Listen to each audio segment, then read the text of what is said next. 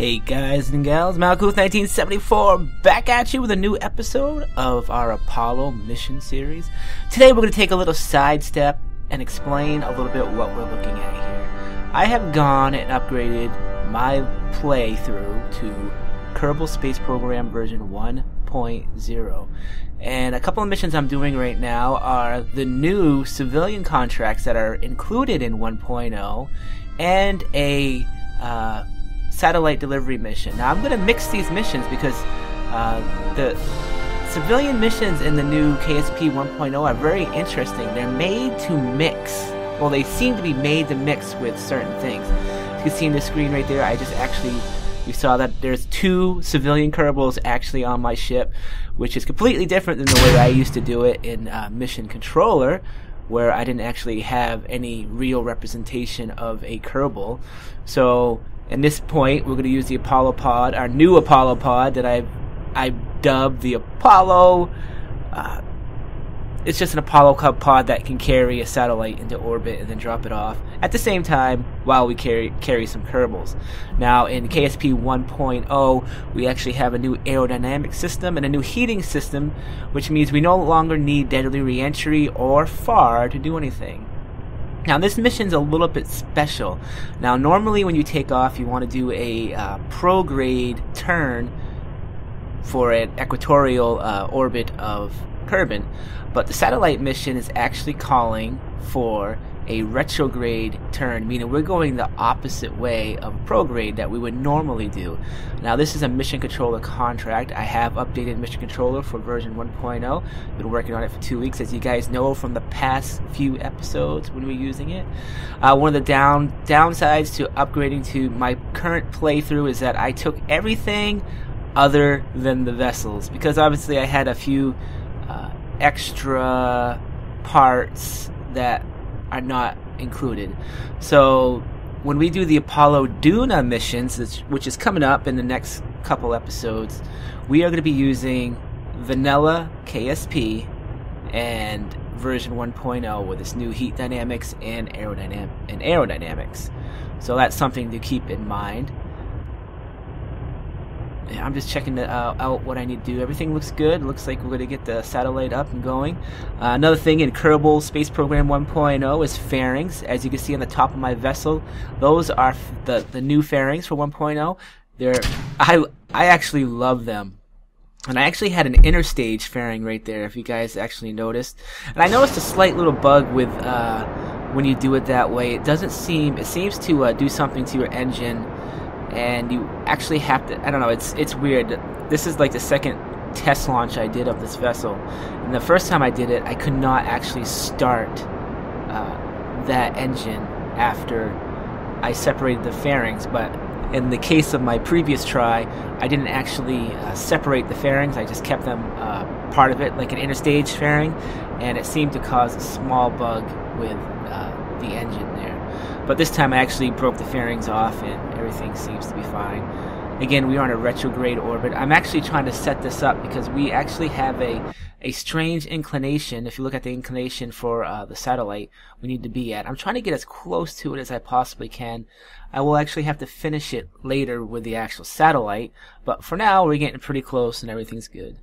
So another thing we have for Kerbal Space Program 1.0 is resource mining, which is pretty neat. I might try to incorporate that somehow into the Apollo Duna missions when we start setting up for that. But there we go. We just blew the fairings off, and now you can actually see the satellite.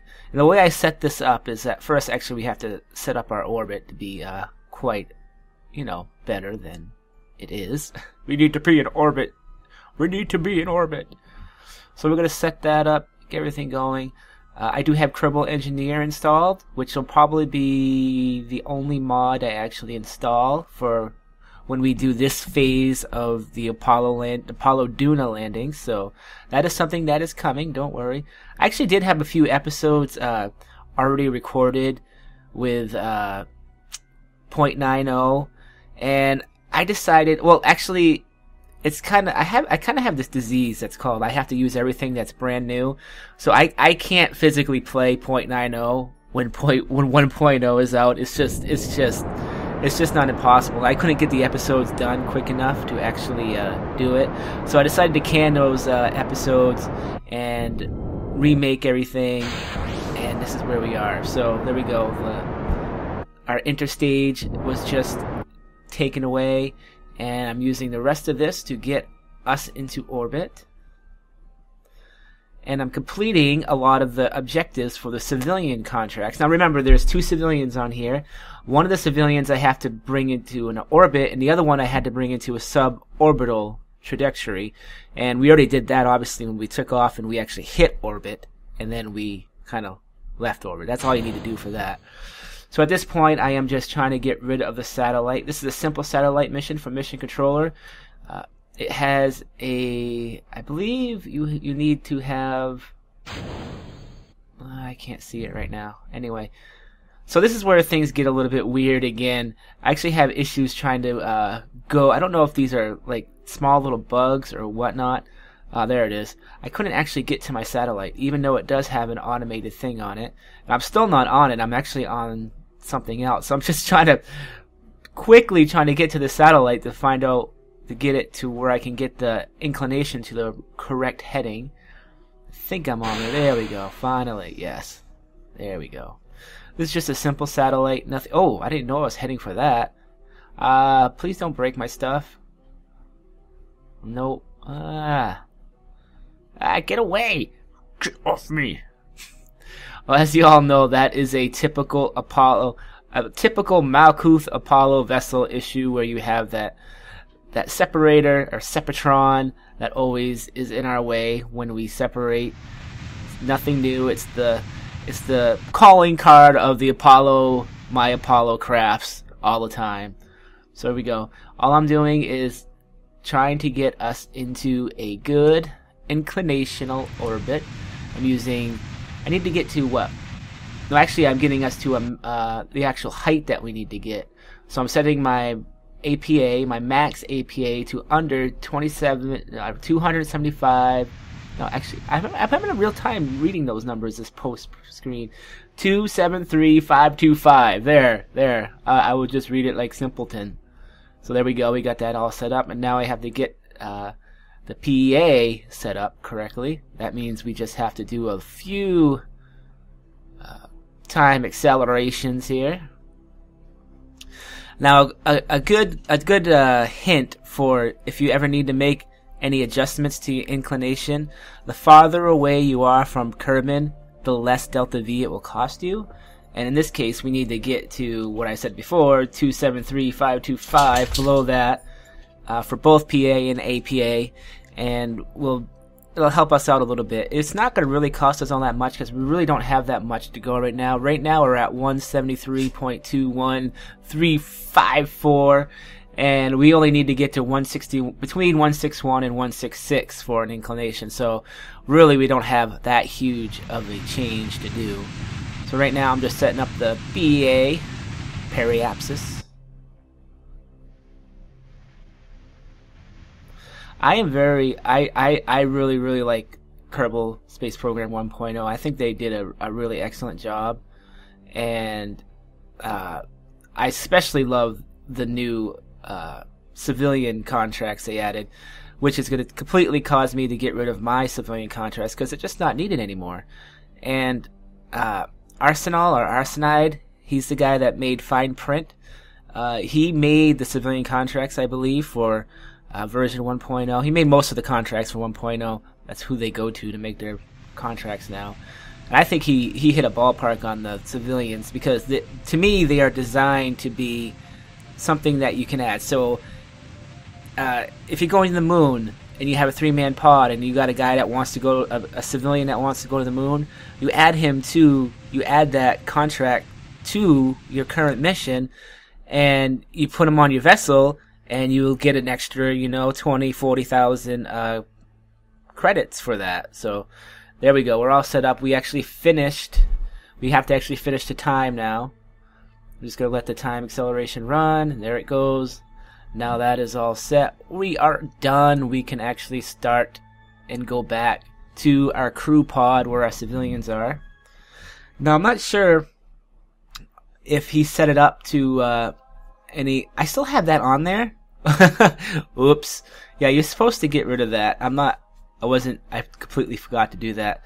That's actually bad because you don't want that mass on you when you're trying to get to orbit. And we'll open those up. There we go.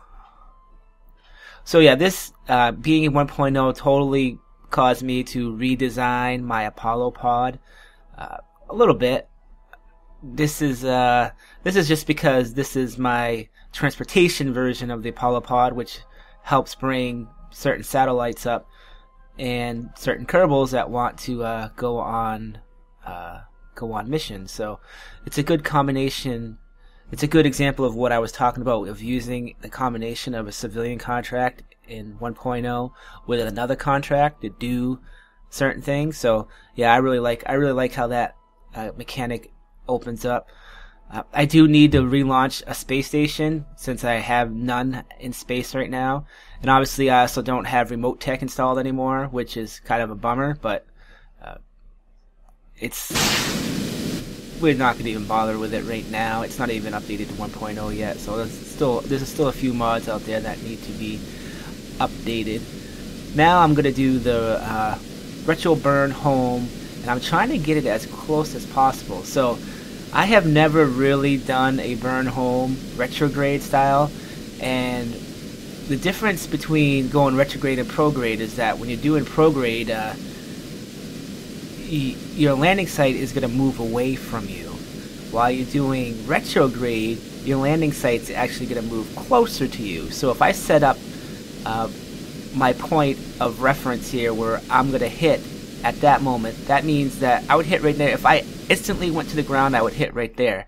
But the problem is that it takes time to get there. So what usually happens is that your landing marker will move forward or away from you, which will means it moves towards where you want to land, if that's what you're trying to do. So I did an educated guess there. Educated. Oh boy. And here we go. So you can tell I do have the new heat shield on here. I mean, I do have all the science researched still in the game. It kind of worked out. Actually, no, I don't. There's 3 new branches that I don't have yet that I have to unlock again. They're all 1,000 science apiece. So we can do some more science to get those done. Mostly the more heavy craft stuff and more advanced craft stuff that we're looking for. I do like the new heat dynamics that are in the game. There is a bug with the heat shields right now. They do not bring you any mass, so it doesn't seem to be a problem for this pod, but a lot of the smaller pods, like if you have the Mark 1 pod and you add the heat shield to it, will make it very hard to keep your pod pointed blunt end like this, and it's been causing a lot of issues with people. Right now it's going to be fixed in a patch that I heard from Rover Dude. But right now, if you want to fix it yourself, you can go into the config file for the heat shields and fix it that way. There's a setting you could set from 1 to 0 to change it. I don't remember what it is off the top of my head. I'd have to look. So maybe you shouldn't take my advice, but just look it up if the update isn't out yet as of this video. I also do love the fact that they have updated the parachutes. They have made it more they made it more better. They open very slowly now. They don't open instantly. You're not going to get your vessel being ripped in half anymore.